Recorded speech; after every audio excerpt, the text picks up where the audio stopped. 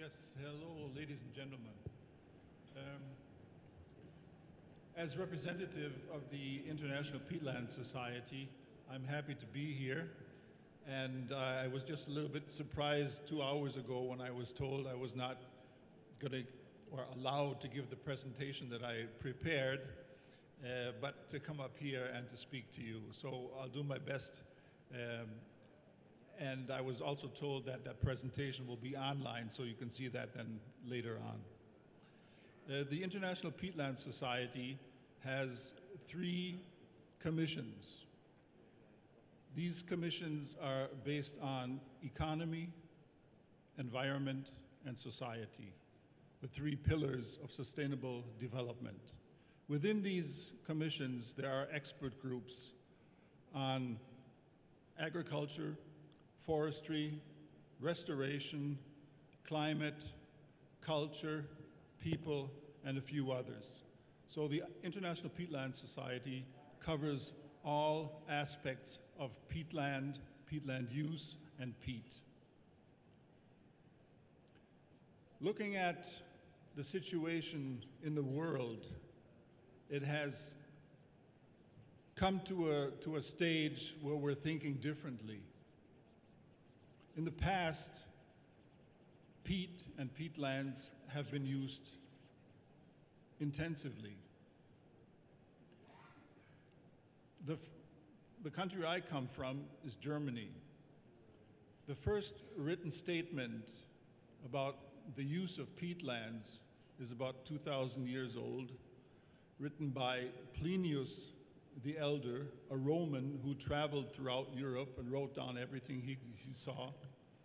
And he wrote that the people in northern Germany and East Frisia took the mud with their hands and formed it and dried it more by the wind than through the sun, because there was not much sun up north, and warmed their food and their guts.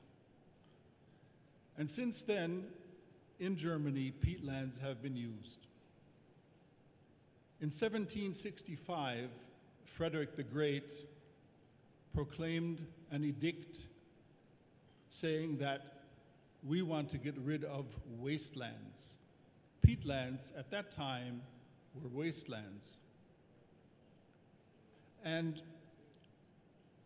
during these last 250 years, it was the goal of the government in Germany until 1981, actually, to drain peatlands for agriculture and for settlements. That means for people. As a matter of fact, it was part of the Marshall Plan after the Second World War to drain peatlands for agriculture and settlements for the 1.5 million people coming from the east who were driven out of the eastern territories of Germany. And they settled in these peatlands. So peatlands have always provided things for people. It's the case in Germany, it's the case in Canada, it's the case in Indonesia, it's worldwide. And the situation now is, you can see it in the graph that I have. It's one of the 30 slides that I have in my presentation. This is the only one we're going to show now because of time constraints. You can see that of those 3 million square kilometers, according to Lappalainen, I heard by our moderator this morning that it's 3 to 5 million square kilometers. I don't know where these figures always come from.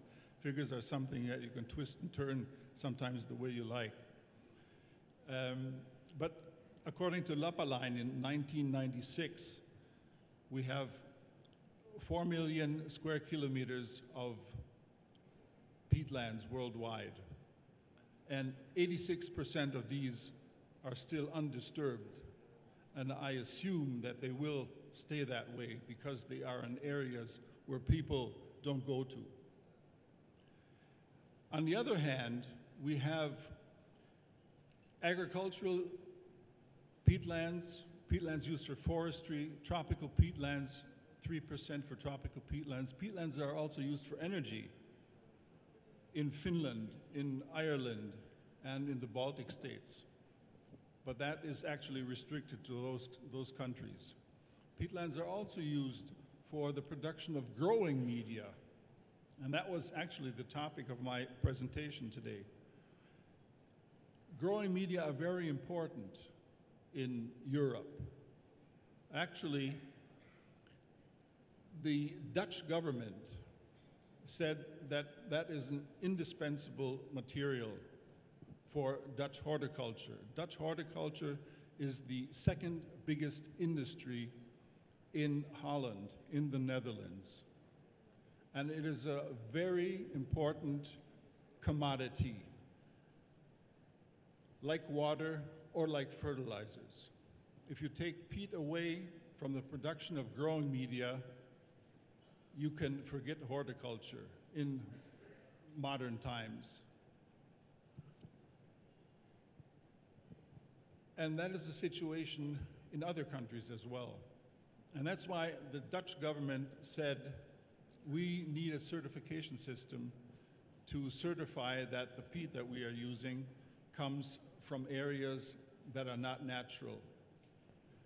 And that is one of the systems that exist. There's one in England and there's one in Canada. And this commodity is most important. And I wish that we in Germany, or maybe the people in Holland and Europe altogether, would be in the situation that you are in Congo or in Peru or in other countries where you have just discovered peatlands.